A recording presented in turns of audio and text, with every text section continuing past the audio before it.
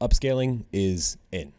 DLSS 4 has hit the scene and is injecting 4 times the amount of frames that are being natively rendered, as well as taking those frames and upscaling them up to 4 times in order to take computational load off the GPU. FSR 4 also recently dropped and is doing a pretty good job of keeping up with DLSS, but the question remains, which one is better? Now, getting this out of the way, DLSS is owned by NVIDIA and is completely proprietary to their cards.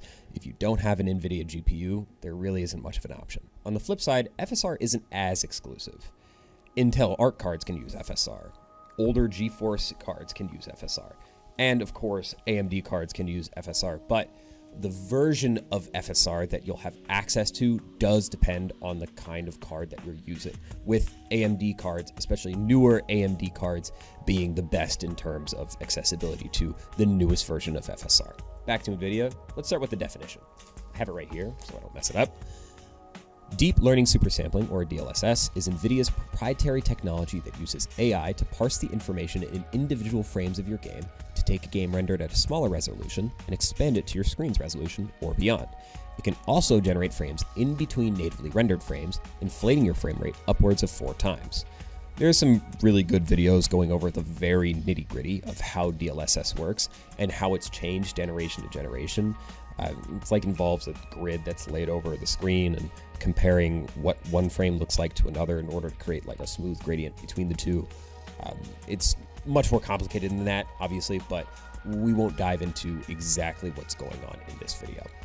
Now, what we will cover is the fact that DLSS 4 has changed from DLSS 3 and has made major improvements. They're using an entirely different system, and it's one that focuses on areas that need more computational power and direct it there. So if you have a complex reflection of 2 characters interacting or lots of lights moving in a scene, then the GPU will notice that and move the power there in order to create smoother transitions and a more convincing look versus a less active area that has simple shapes and less movement.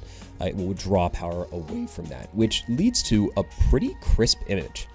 Now, DLSS has a lot of classic problems like ghosting and weird textural noise. DLSS 4 has done a pretty good job of addressing those. This includes latency, which is one of the biggest issues that people have with AI-generated frames or fake frames, is that your inputs aren't received at the frame rate that you're actually seeing. They're being received at the natively rendered frame rate. So Reflex 2 aims to kind of close that gap. It's not perfect, but it is an excellent step in the right direction.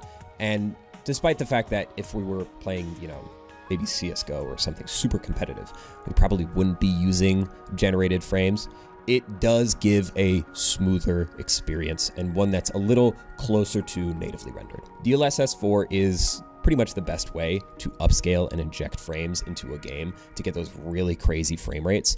And it is the biggest selling point, in our opinion, of the 5000 series GPUs, even more so than their actual physical rasterization performance. Okay, so DLSS is great. What about FSR? Fidelity FX Super Resolution is AMD's answer to DLSS.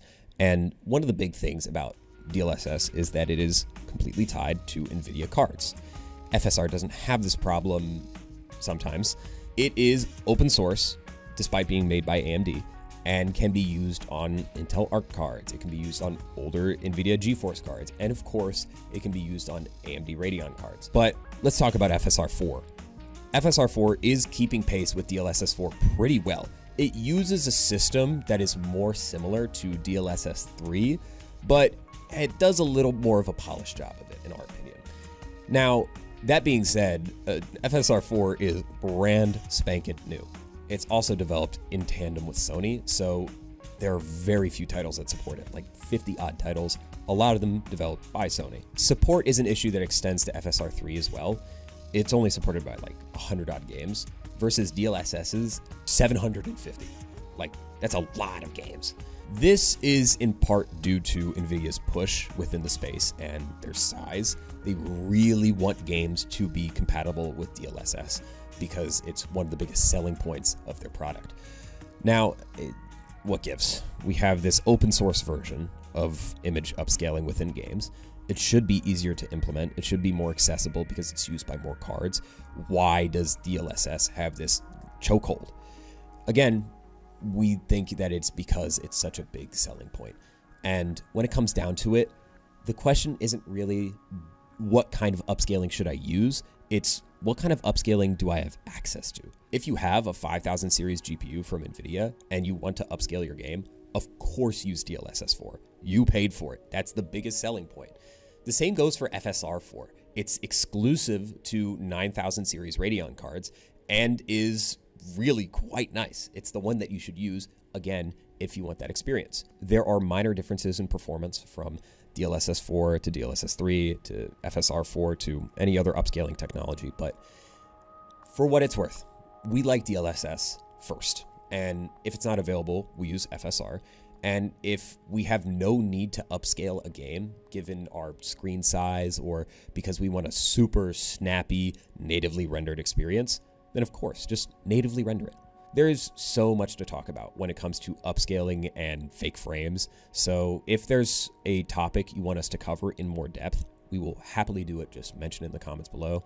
And if you want to try out the new FSR or DLSS for yourself and you don't have a new GPU and you don't want to build a computer right now, you can call us with the number on screen or visit us on our website and we will purpose build a computer with your GPU of choice to crush whatever game or project that you're working on. This has been Marcus with Velocity Micro, and I'll catch you in the next one. Peace.